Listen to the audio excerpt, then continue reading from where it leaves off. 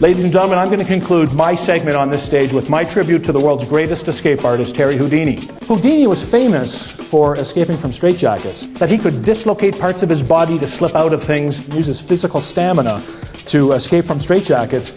Unfortunately, I'm not quite in the same physical fitness shape as Houdini, so instead of escaping from a straitjacket, I'm going to escape from my own jacket. I will escape from my own jacket. To make it a little more entertaining, sir, I'm going to have some handcuffs. Now, notice how the hands are being locked behind the back. Thoroughly locked in there, sir? Would you verify that, please?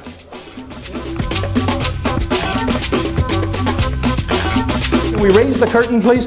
Raise it really high. Raise it. Can we lower this just for a second? Can I just give the audience an update here? I'm really sorry about this. Let's try and salvage this, shall we? Let's keep going, shall we? Can we drop the curtain again? And drop the curtain here. Can we lower this just for a second? Lower that for me, please. Can we lower this just for a second? I just wanted to give the audience an update here. Raise the curtain.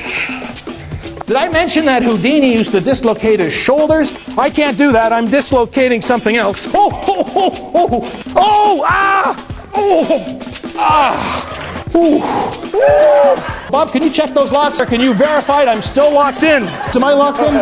Paul? Sir? Okay.